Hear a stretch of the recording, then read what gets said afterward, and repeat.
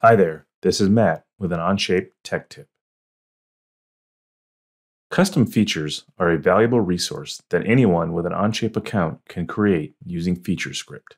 This video tutorial will explore a handy custom feature, Fill Pattern.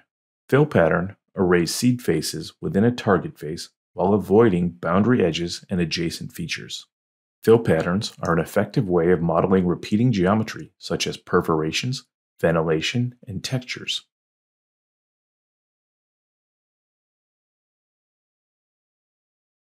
Before using Fill Pattern, you must add the custom feature.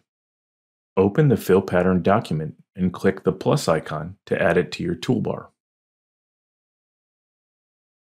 To insert the Fill Pattern feature, click the icon and activate the feature dialog.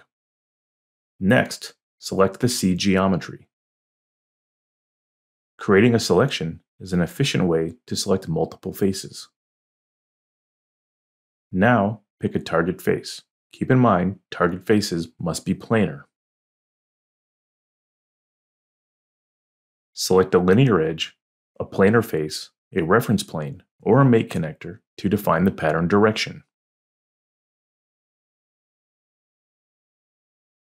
Select the shape to generate either a square or a hexagonal pattern. Enter a value to control the center-to-center spacing between instances. Optionally, enter a boundary value. This distance enforces additional padding along the boundary edges. Notice how the direction changes when I select the right plane, or plane 2, which is rotated 45 degrees.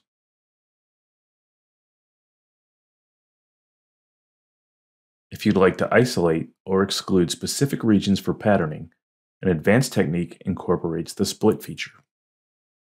Sketch an area to isolate and split the target face. Next, use the fill pattern as previously explained.